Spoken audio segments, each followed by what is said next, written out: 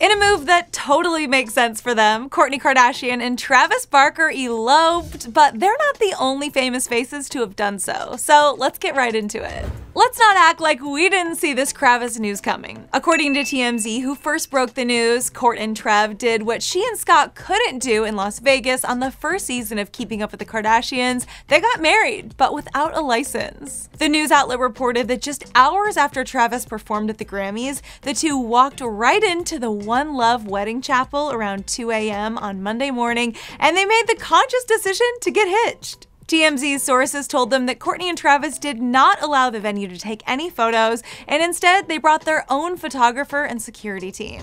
The outlet sources also shared that it was important to Kourt and Trav that an Elvis impersonator officiate their wedding, so fake Elvis did just that. But it sounds like there's still more to come from these two, because TMZ's sources are saying this won't be the only ceremony to mark their commitment to each other. Apparently there will be several other celebrations. Fingers crossed the rest of these ceremonies include both of their families because, you know, Kourt's super big on family. Kourt later shared some photos from the ceremony alongside the caption, "Found these in my camera roll." She went on to add, "Once upon a time in a land far, far away, Las Vegas, at 2 a.m. after an epic night and a little tequila, a queen and her handsome king ventured out to the only open chapel with an Elvis and got married with no license. Practice makes perfect." But Kravis weren't the first to have an Elvis-tastic elopement. Joe Jonas and Sophie Turner did the same thing many moons ago, and it kind of happened the same way too. The two got married at a Las Vegas chapel shortly after the Billboard Music Awards wrapped,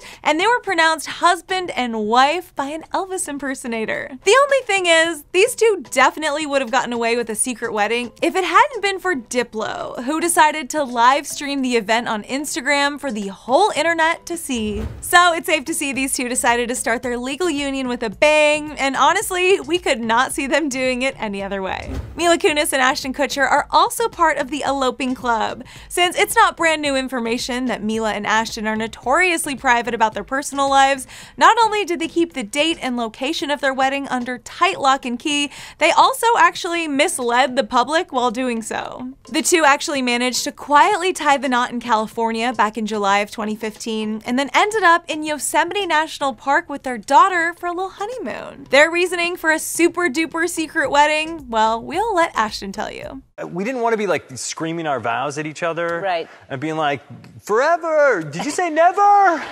Makes total sense. I guess that's why helicopters aren't personally invited to weddings. And then there's Cardi B and Offset, who surprised the whole world when they revealed that they got married in secret. It all went down in June of 2018 when Migos took home the award for Best Group at the BET Awards. While Quavo made it a point to thank some of their fellow peers and then God, Offset took the mic to say, "I thank my wife, you should thank yours." Offset had the internet confused, considering that at that point, the public only knew that Offset and Cardi B were engaged. What was the reason? It turns out Cardi ended up revealing the next day that not only were they married, but the two actually eloped back in September. Cardi tweeted the news by saying, "Our relationship was so new, breaking up and making up, and we had a lot of growing up to do.